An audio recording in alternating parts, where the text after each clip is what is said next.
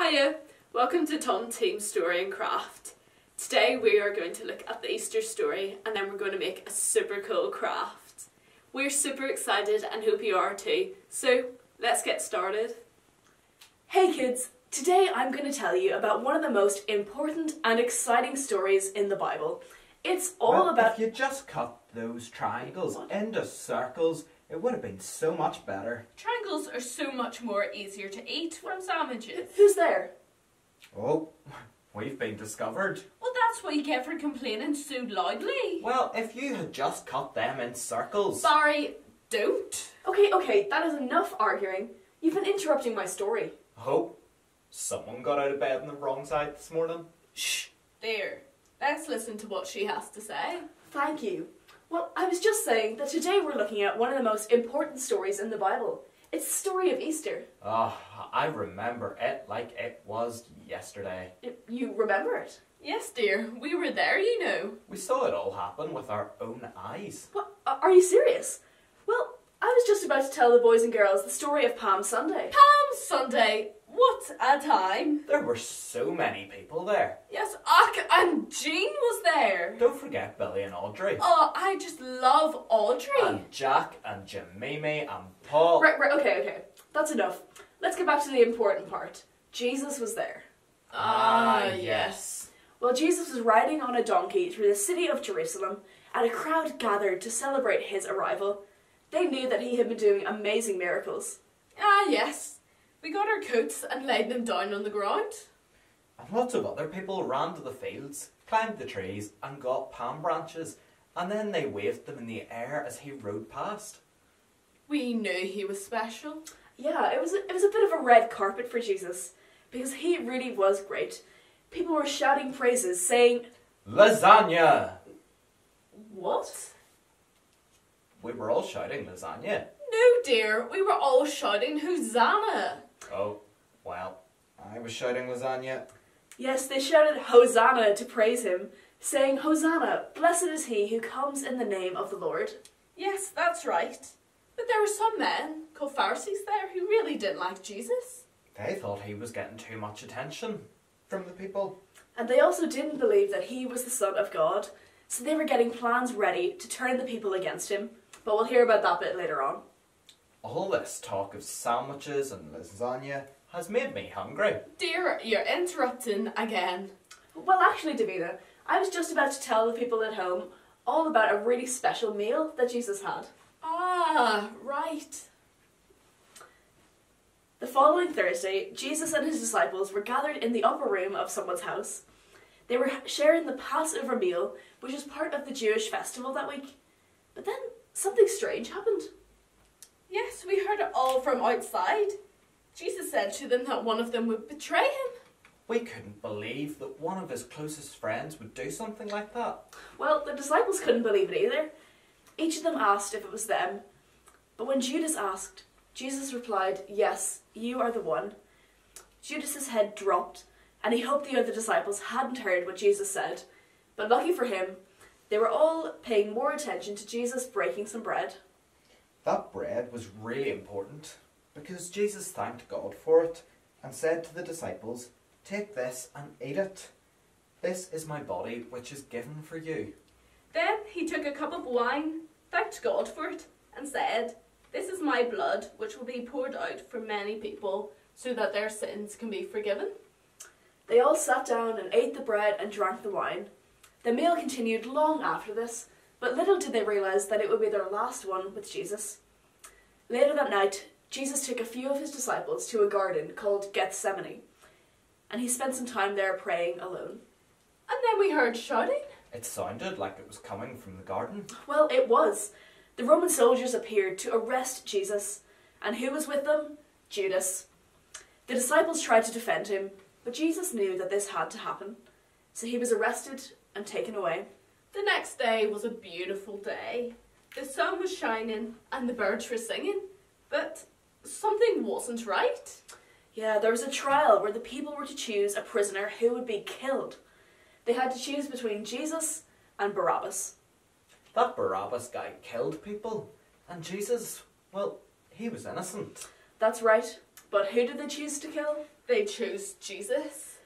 They were shouting, crucify him, even though he had done nothing wrong. Then they made him carry a massive cross to the top of a hill. We saw that happen too. It was horrible. At the top of the hill, they nailed him to the cross and put a crown of thorns on his head. They even put a sign on the cross that said, King of the Jews, to make fun of Jesus. The soldiers watched, and it got even more mean, and they decided to divide up his clothes. People shouted at him as they walked by, but Jesus ignored them. Jesus' mum was there. You remember Mary from the Christmas story? Yes, Jesus felt so sorry for her. She knew that Jesus was innocent, but nobody else seemed to care. Yeah, it was so sad. Later on that night, when Jesus was very weak, the sky became really dark, and just before he died, he said, "It is finished." At that moment, there was a massive earthquake. It felt like the house was going to fall down. The people who had shouted, "Crucify him," realised that Jesus was the Son of God. It wasn't a very good Friday. Well, it wasn't, but actually, still to this day, we call it Good Friday. Well, that's strange. Well, Jesus knew that he had to die so that we could be friends with God. Because of what happened, we can talk to God and be forgiven for the wrong things that we do. Wow, that really is good. And it gets even better. Oh, it does. Jesus' body was put in a tomb on Good Friday, and it was sealed with a massive stone and guarded by soldiers. But 3 days later, Jesus' mum and her friend went to the tomb to check on Jesus' body. And guess what? This is the best part. I'm so excited. The stone had been rolled away. And Jesus' body wasn't there. He was gone. And there was an angel at the tomb who told them, "Don't be afraid. I know you're looking for Jesus who has died, but he is not here. He has risen just like he said he would. The tomb is empty. See for yourself." We were amazed. Jesus did just what he said he would. He came back to life again. Isn't that an amazing story? Yeah, it is. Now, this all happened years and years ago, but it's just as important now as it was back then. That's why we should spend the day celebrating. We'll go and prepare the party. See you later. And we'll even have circle sandwiches. Yes, dear, we will. Well, it looks like I've got a party to go to. This really is such exciting news that Jesus died and rose again for you. Why don't you spend the day celebrating? Bye! Today we're making an empty tomb out of dough to celebrate Jesus being alive. Preheat the oven to 80 degrees. We have a fan oven, but adjust as you need. Get half a cup of salt, 2 cups of flour, 3/4 cup of warm water ready to go. Mix ingredients together in a mixing bowl until the dough starts to come together. Take it out of the bowl and put it on a floured surface and knead it. If your dough is sticky, add a little more flour.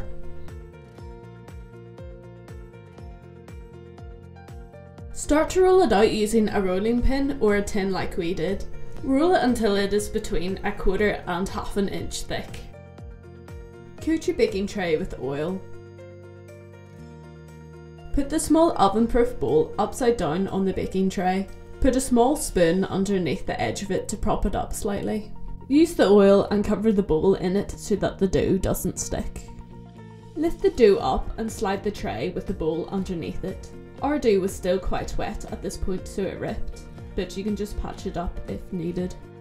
Take a knife and cut out a round door from one of the sides. Place the door piece on the baking tray beside the bowl and squish slightly. Put the tray in the oven for a few hours. Ours took 4.5 hours, but you may need less or more time. Make sure the dough is fully cooked before taking it out of the oven. Let your creation cool on the tray and bowl. Once cooled, take it off the bowl and tray. Decorate your tomb however you want. We painted ours with blue paint, but felt tips also work, so you could colour it in if you like. Be as creative as you can. Make sure you lay down some paper so that you won't ruin the table. And that's it, you've made an empty tomb to celebrate Jesus coming back to life.